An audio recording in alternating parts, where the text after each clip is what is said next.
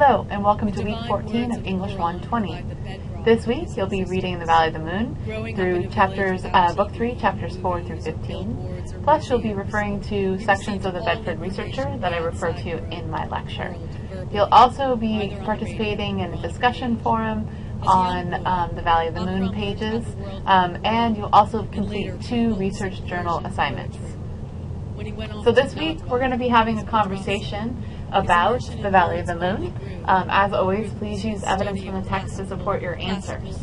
And when you respond to your peers' posts, please make sure you do so in a way that extends the conversation. So let's start with who is Mrs. Mortimer, and what does she teach Billy and Saxon about farming? What kind of farm does she have? What was Mrs. Mortimer before she became a farmer? How is she a helper to Saxon and Billy? And I mean helper in the sense that they're on a heroic journey, and each of these people that they meet along the way are helpers. How is she different from, say, Mercedes? What different lessons does Saxon learn from her? I'd like you to look up who Rip Van Winkle is. This should be something that you look up in an outside source. Who were the Donner Party and what happened to them in the Sierra Nevadas? Again, this is from an outside source. What is Cape Horn? Where is it? And you'll also have to look that up in an outside source. And what does it have to do with San Francisco and the pioneers? What happened at Sutter's Mill?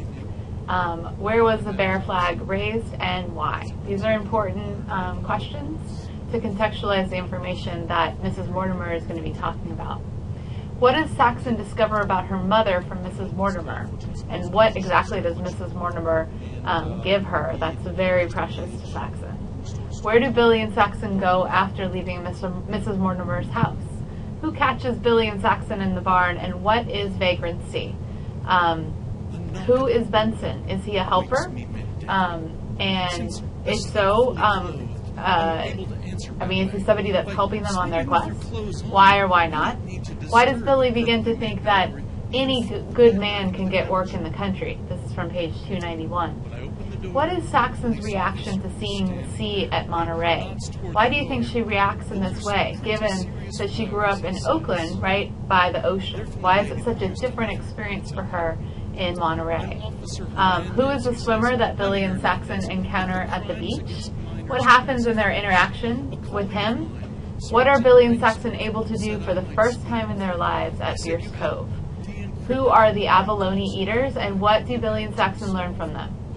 As always, please post your posts by Friday and respond to your peers' posts by Monday at 11:59 p.m. This week, we're going to be taking the step of creating an outline. You won't actually be turning an outline in, but you will be turning it in you will be creating one and turning it in as a research journal, but it won't be a formal assignment. Next week, you will be turning in your research essay. So this week is all of the planning to learn how to write it, and next week you'll actually begin drafting it. It'll be due in week 15. So what is a research paper made of? The basic structure is that you begin with an introductory paragraph, and in that introduction, it's usually several paragraphs when you're writing an 8 to 10 page paper. Your introductory paragraphs are going to introduce us to the topic that you're talking about, and they're going to lead up to a thesis statement. That's going to be the most important sentence that you write inside of your paper. Your thesis statement should include the topic that you're writing about and your purpose for writing about it. Then you'll have 10 to 12 body paragraphs where you introduce subtopics and you support that information with evidence from the sources that you are using. Finally, you'll include a conclusion, usually a couple of paragraphs long in an 8 to 10 page paper, and a beautifully created works cited page. So how do you go about developing your thesis statement? You're now shifting from just collecting information toward crafting your contribution to the conversation about your issue and planning your argument. This process begins with your thesis statement. A thesis statement is a clear, focused expression of the main point you want to make. So how do you create a thesis? You're going to begin by reviewing the research question that you created. Reflect on your question. Does it still represent the most important thing you want to say about your issue? You should review your notes with answering your research question in mind. Quickly review your notes. Identify important information, ideas, and arguments that you've come across in your reading. Review and elaborate on ideas and arguments you've come up with about your topic. Considering your purpose and role. After you review your research and notes, you should have a clear understanding of your topic and be closer to the main point you want to make in your document. Then, you should go about identifying important information, ideas, and arguments associated with your position. Review your research questions and answers and underline any keywords. Draft multiple versions. Your thesis statement should go through a ton of drafts. A thesis statement is the most important sentence that you're going to write in your entire research paper. An effective thesis can invite readers to learn something new, to suggest that they change their attitudes or beliefs, or argue that they should take action of some kind. So, for example, there's a thesis statement below that asks your readers to learn something new. Social networking websites don't reveal personal information, people reveal personal information.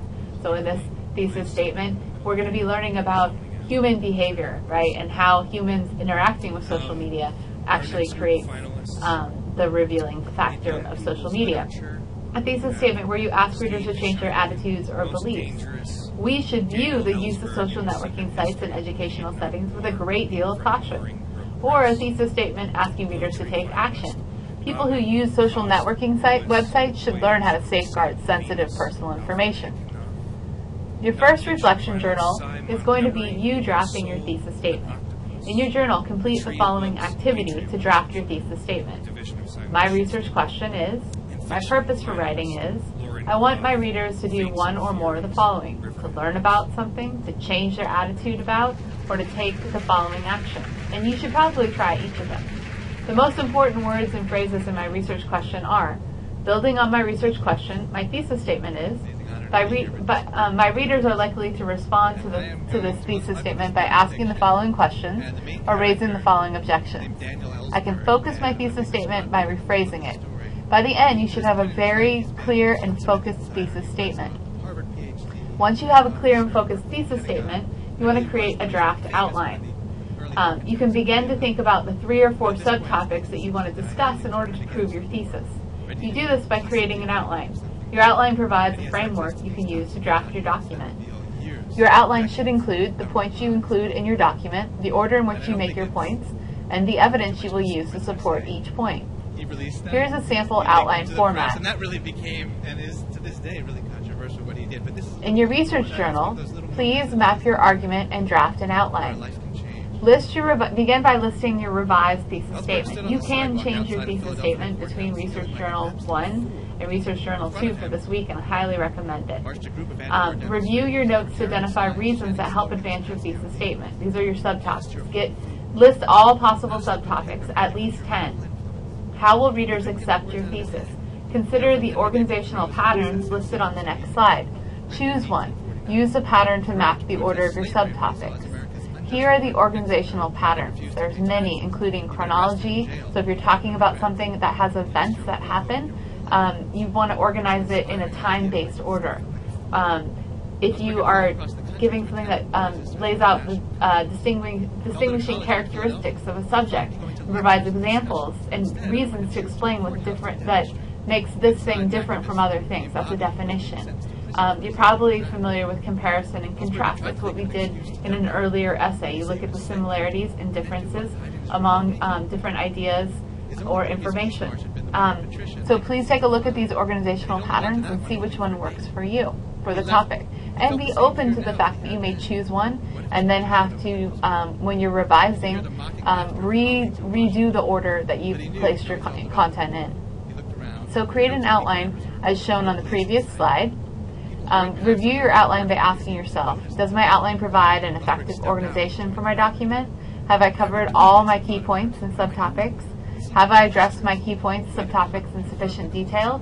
Do any sections seem out of order? If you answer these questions 1 through 4 that you think you're doing great and there's nothing to revise, you probably want to reconsider it and find some things to improve between the first time you make your outline and answering these questions. And the club had very definite rules. Finally, this is the information on your research paper. This will be posted under this week's content. I will be reviewing this in much more detail next week.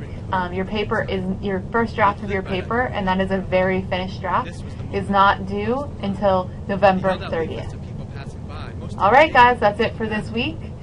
Please, as always, let me know if you have any questions. I'll see you online.